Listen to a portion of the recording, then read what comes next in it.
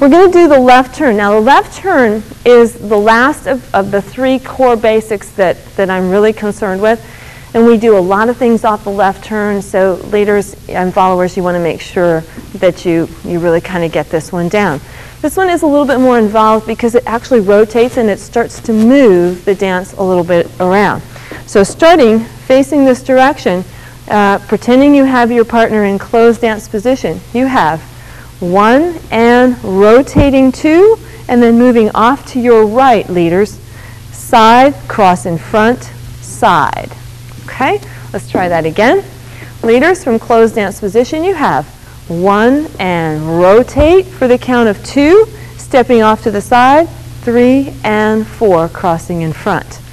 Followers, you're going to have that same arm position and rotation of the body as you're going 1 and you're rotating to your left, 2, and you're going to move off to your left side as you do 3 and 4. Now the amount of rotation is really up to the leader and how much is comfortable.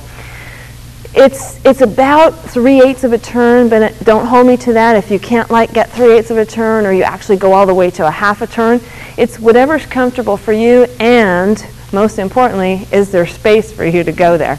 So actually what I'd like to do at this point is I'm going to bring Susanna out and I'm going to demo the left turn, and I will be the leader and Susanna will be the follower. So enter Susanna.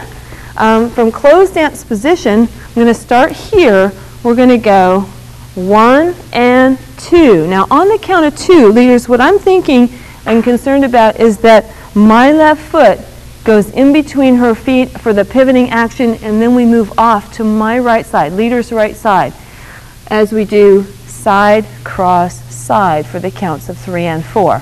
Okay, let's try that again. Closed dance position, you have 1 and rotate, stepping in between the feet, making sure that the frame is nice and steady, and moving off to the right side as you do side, cross, side. Now, it's important technique-wise, as you're doing side, cross, side, to keep your knees flexed, so as you move out to the side and cross in front, it stays nice and smooth. If you reach out with a stiff leg, then that's when you start to get that rise and fall and sort of jerkiness. I'm going to turn and do it this way because I want to explain a little bit about the frame and the opening up to the leader's right side. So as you go 1 and 2, the body now, the body center should be pointed in the direction that you're traveling. So as you go side, cross, side, it makes it nice and comfortable. If you're absolutely facing your partner,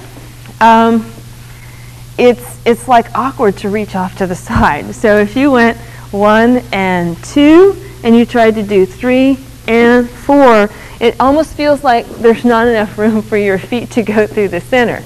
But by the same token, you don't want to get so far apart that you have that body pitch going on. So as you're going 1 and 2, moving off to, I'm already pointing in that direction. What I need to make sure of is that I open the follower's body alignment enough so that she can get her left foot out of the way as we do side, cross, side. Okay, so that's the left turn. Again, mentioning that that's kind of an important step because a lot of things that we're going to do come off of that. So I'm just going to put those 3 together.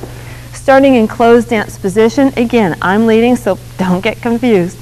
And Susanna, I hope, is following. So we have our basic step, 1 and 2, 3 and 4, underarm turn, 3 and 4, left turn here, side, cross, side for counts 3 and 4. Leaders, a little bit about the left turn, another piece of technical information.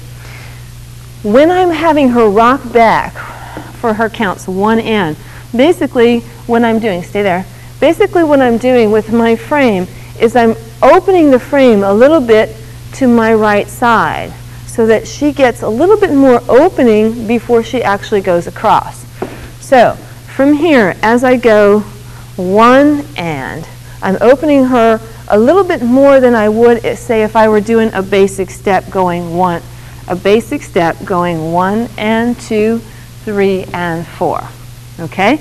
So we have 1 and 2, 3 and 4 for side cross side. Now the way I'm doing that is I have my frame here, nice and comfortable place for her to set. As I open it up, I'm opening the whole frame and I'm opening the hinge of the wrist just a little bit, okay? So from here, I'm opening to my right side and I'm giving that little bit of wrist open up so that she actually goes farther than she would for a basic. So we had our 3 steps again. Actually, let me do it from this side. So we have 1 and 2, 3 and 4. Underarm turn, 3 and 4, 1 and 2, side cross side.